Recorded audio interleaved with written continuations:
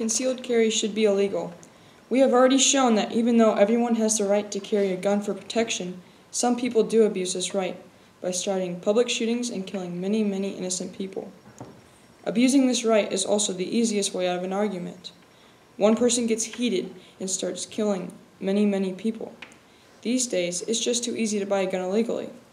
For example, 13 students died at Columbine High School in Colorado on April 20th, 1999.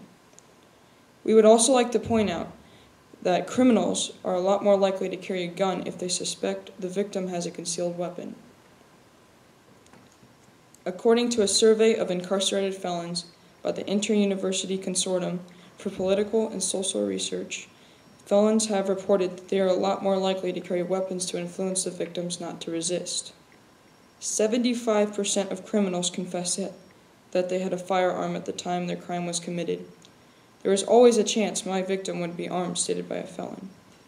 A criminal comes into a shop and starts shooting at a targeted victim. That victim would start to shoot back, and all of a sudden, innocent people are caught in the crossfires, and many, many people die from the gun of the killer and the gun of the concealed carry permit holder.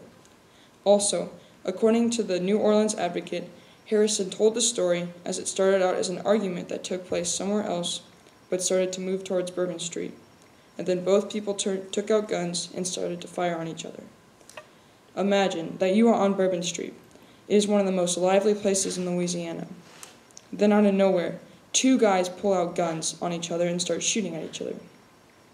Bullets are flying everywhere. Then it all stops. Afterwards, you are told that 10 people were shot and one injured. Do you realize what this means?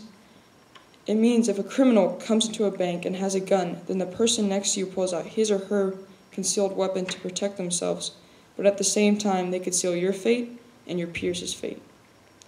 It is not fair for an innocent person to lose their life between the crossfires of a gunfight that started off as a stupid argument between friends.